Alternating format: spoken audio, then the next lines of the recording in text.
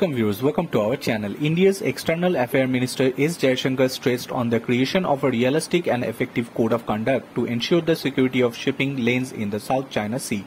Addressing the East Asia Summit in Vietnam today, he said the issue is very important to maintain peace and stability in the Indo-Pacific region. Today, India and Laos jointly released two commemorative postage stamps, one of which has the portrait of Ramala of Ayodhya and other the Leong Prabang Buddha.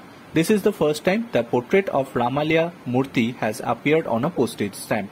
Jaishankar is in Vietnam to attend the 31st meeting of the ASEAN Regional Forum and 14th East Asia Summit. This code needs to be developed in accordance with the international law and without undermining the interest and legitimacy right in the non-participating countries.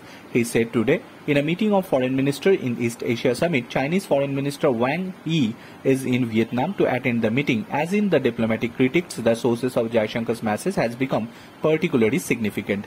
The role of the South China Sea is important to terms of the maritime communication between Northeast Asia and West and Southeast Asia.